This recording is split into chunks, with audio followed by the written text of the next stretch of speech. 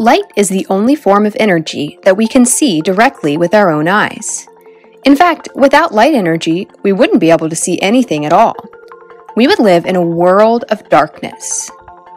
Most of our light energy comes from the sun. Without this powerful source of energy, nothing would be able to survive on Earth. Light energy travels in waves called electromagnetic waves. There are other types of electromagnetic waves too. For example, radio waves, microwaves, and X-rays are also types of electromagnetic waves. We cannot see these other types of electromagnetic waves. We can only see visible light. Some wavelengths of visible light are longer than others. This causes the light rays to have different colors. Without light energy, there would be no color. Light rays travel very quickly. The speed at which light travels is called the speed of light. The speed of light is a fixed speed, which means it does not change.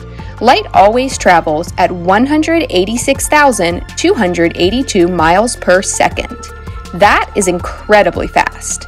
If you could travel at the speed of light, you could go around the Earth 7 times in 1 second.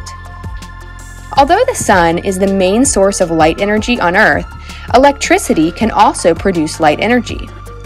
Energy is stored as electricity in the wiring of your home. When you turn on a light switch, that energy transforms into light energy as it powers light bulbs. Fire also gives off light energy. Electricity and fire help us to see even at night when the sun's light is not visible. Light rays always travel in a straight line. Light can pass through some objects, like glass. Sometimes when light hits an object, it bounces off. This is called reflection. Light reflection is how we're able to see ourselves when we look in a mirror. It's also why the moon seems to glow at night. Light from the sun is reflecting or bouncing off the moon and to our eyes. Light can also bend when it hits certain objects. This is called refraction. Refraction is what makes rainbows. Light bends when it hits water droplets in the air. Curved surfaces, like a spoon, can also cause light to refract. This video was created by La Fontaine of Knowledge. For lesson materials that go along with the video, be sure to check the link in the video description. And subscribe to my channel for more videos like this.